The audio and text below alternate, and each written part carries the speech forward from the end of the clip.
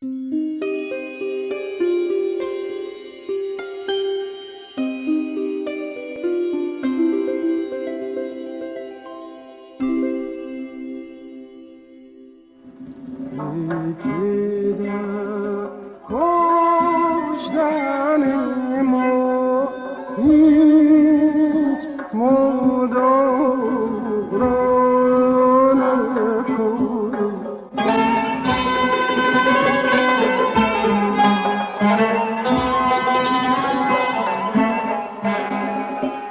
در مهر ماه 1301 شمسی متولد شدم و در خانواده بودم که اینا جدن در جد روحانی بودن. اینا از نواده های شیخ زینالدین جبل املی بودن. اکثرشون هم مجتهد بودن. من جمله پدرم و در میمه ساکن بود. از اصفهان اومدن میمه موندن. ما در اون خانه متولد شدیم. در یه سال، 2 سال، 3 سالش یادم نیست دیگه.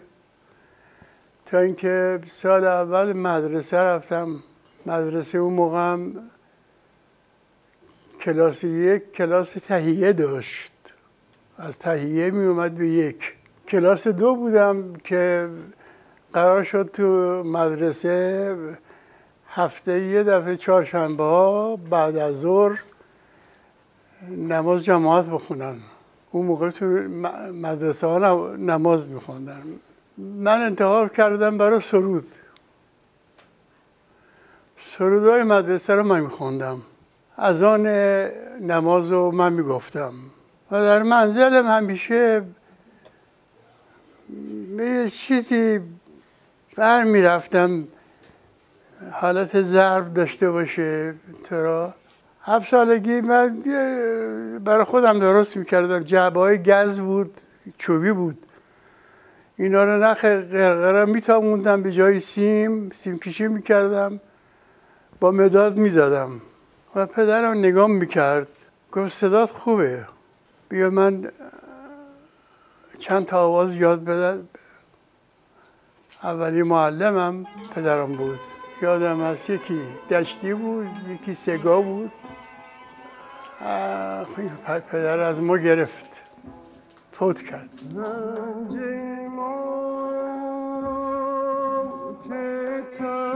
ایشون یه طبیب بود، طبیب عالی. تمام این کتاب گیاهشناسی به خط محمد زکریای رازی، به خط محمد زکریای رازی، که این گیاه برای چی خوبه، در کجا هست، شکلش چیه، فلان، تمام پیدا کرد. و آزمایشگاه درست کرد خونه. دوا درست میکرد، دوای سینه درست میکرد، در زخم درست میکرد، عطر درست میکرد. بعدم یه مدتی هم در بیابون گشت، معادن رو پیدا کرد. معادن طلا و مس و نقره و سرب و مومیایی رو پیدا کرد و در کتابش هست. کتابش میخوام بدیم برای چاپ. خیلی روشن بود، خیلی روشن بود. سرش تو کتاب بود، نوشتن بود. قطعه هایی که نوشته در کاشان هست، تابلو اینا.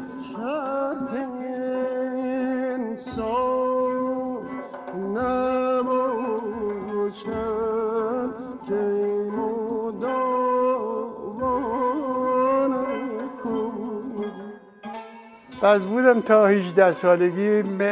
میمم کلاس 4 بیشتر نداشت. ما 4 سال کلاس 4 خوندیم.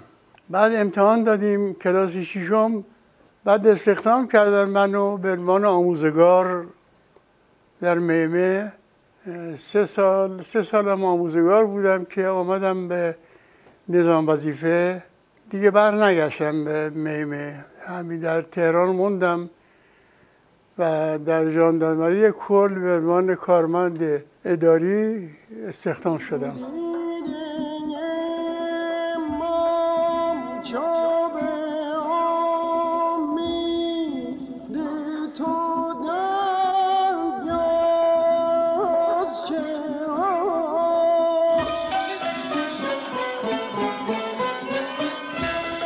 در روزنامه اعلان شده بود که یه خانمی هست به نام میس ایلا کوک، این آمریکایی بود، اومده و شاگرد میپذیره برای احیای هنرهای زیبا. خشت اول اون خانم گذاشته بود و خیلی بودیم، خیلی اسم نوشتی کردیم. من قسمت آواز اسم نوشتی کردم، آقای صبحی ممتحن بود به مثنوی، آقای طاهرزاده برای آواز. من ولی اول قبول شدم و اینا یه نمایشنامه به وجود آوردن به نام موسی و چوپان. این نمایشنامه حرکت بود و موزیک، کلام و تمام لوازم نور و صدا و اینا رو از آمریکا آورده بودن. در سینما رکس، اولین سینما تئاتر ایران بود که افتتاح شد. این نمایشنامه رو اینجا گذاشتیم. چندین شب بود، تمام رجال اومدن، خیلی تشویق کردن، رول مولانا بازی میکردن، میخوندم و یه عده بودن. استاد جانبازیان بود، معلم رقص بود، اینا تمرین داده بود. رو شعرها که رو کلام رقص بود، کار فوق‌العاده بود، تا حالا نشده بود در ایران. بعد یکی از این شبها استاد مهرتاش که جامعه بارباد اداره میکرد، این هم اومده بود، دعوت داشته بود، اومده بود اونجا. بعد روز دیگهش برادرم اومد دنبال من، گفت آقای مهرتاش دعوت کرده بری جامعه بارباد ببینی شما رو. بالا شدیم رفتیم، یه پیرمرد یه عینک مشکی نشسته، معرفیش کرد آقای طاهرزاده. گفت استاد ایشون بود پریشب در سینما رکس مثنوی میخوند، اینا صداشون خیلی خوبه، با تعلیم ببینن و من با کمال میل حاضرم. اون شب نمایشنامه بود که موزیک داشت، خانم حکمتشعار بود میخوند. این غزل حافظ خلوت نشین دوش به میخانه شد، اینو آهنگ گذاشته بود روش. منو گرفت، تا آخر نشستم و فردام اول وقت رفتم. این رفتن 20 سال طول کشید که من از پهلویشون هیچ جا نرفتم. الانم خواب که میدیدم بیدارم کردن، جامعه بارباد بودم، داشتم ضبط صوت رو تنظیم میکردم که صدا برداری کنیم، من بیدار کردم. عجیبه. بر تو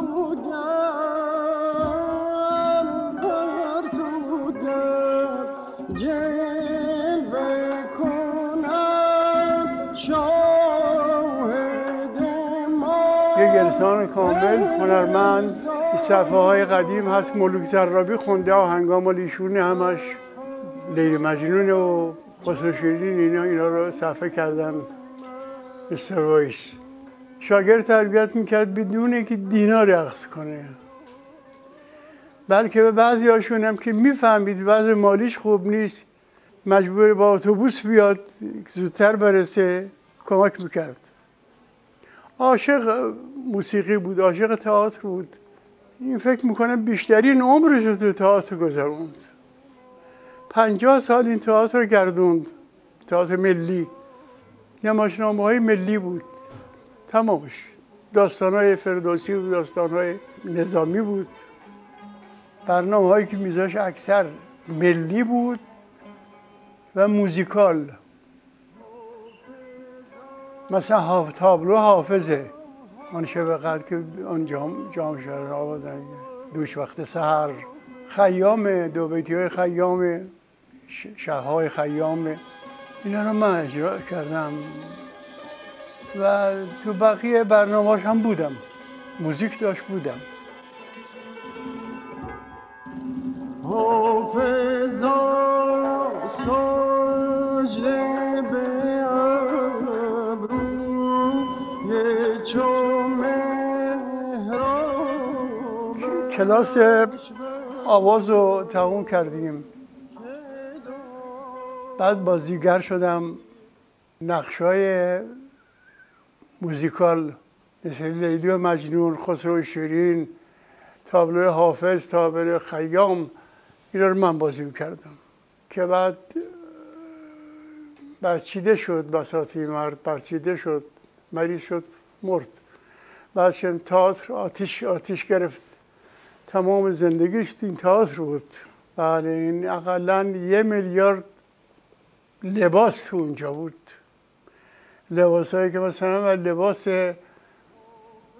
هارون رشید 80,000 تومان قبا و پیرن نشده بود. مقداری تار قدیمی داشت، چیزهای قدیمی داشت، همه سوخت. آقای شهیدی برای من همیشه یک تصویری از آرزویی بود که من درباره هنرمند داشتم. با مناعت، بی طمع ورزی، بی حقارت هایی که ما داریم معمولا و پشت پرده هنر قایم میکنیم حقارت های خودمون. آقای شهیدی به من امید دادن که میشه واقعا هنر خالص داشت، هنر ناب داشت، انسان بود، فروتن بود، مهربان بود و کار هنری شایستم.